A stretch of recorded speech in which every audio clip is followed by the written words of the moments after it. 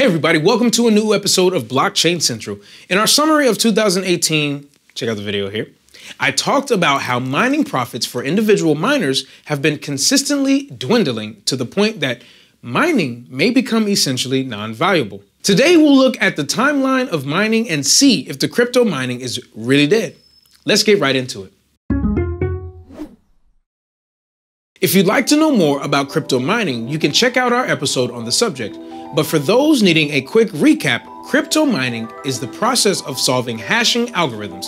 These are complicated math equations that are responsible for the encryption of each block on a blockchain.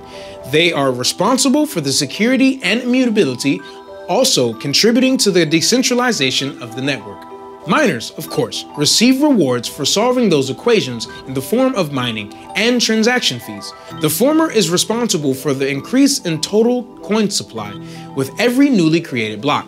Because of the high value of Bitcoin in recent years, mining became a global industry. Today, many people are disappointed that it's only that, an industry dominated by big players with no place for individual, casual miners. First of all, let's look at the timeline of the mining boom. In the early days, people were using CPUs to mine Bitcoin. If you had a few computers available, you could earn a few bucks per day. At the time, mining was mostly a curiosity enjoyed by crypto enthusiasts and computer geeks. In 2010, a first widely publicized mining success was recorded by the user named Laszlo Hanich, who started mining with a GPU instead of a CPU, and in May 17, managed to mine 1,400 new coins. It wasn't worth much at the time, but served a proof of concept for GPU mining, which gained in popularity in the second part of 2010. Very quickly, people started stacking several GPUs on top of each other in their homemade mining contraptions and started actually making some money in the process. Then, in 2011, field programmable gate arrays, or FPGAs, started to become more popular due to their low energy demand. Right after that, ASICs emerged, and we quickly saw an increase in enterprise mining. Not to be left behind, individual miners started joining forces and creating mining pools, in which all participants combined their computing power. It is believed that the bigger mining pools could still be disruptive and affect the probability of even the biggest mining farms. Fast forward 8 years later and now, only the people with specialized high-powered backlines are able to profitably mine Bitcoins. Most casual miners end up spending more money on electricity than what they can earn, unless they have access to free or super cheap energy. It is possible to precisely calculate the current profitability ratio for any mining operation by considering factors like hash rate, block reward, mining difficulty, energy prices, and the price of Bitcoin. It is of course extremely challenging to predict mining viability in the future due to the changing difficulty modifier and an ever-changing price of Bitcoin. The fundamental reason why mining becomes less and less profitable is the plummeting price of Bitcoin and the increased mining difficulty. It is often said that all possible profits are now taken by Chinese mining farms located in regions where electricity is subsidized by the Chinese government. It is hard to evaluate the merit of such claims, as they might be coming as salty criticism from those who failed. But the reality is that many mining enterprises struggle to build a sustainable business model. It is understood that if the price of Bitcoin increases, operations might again become more profitable for smaller players. Of course, mining is not only limited to Bitcoin. A common reaction to price volatility among casual mining enthusiasts is switching to mining other coins.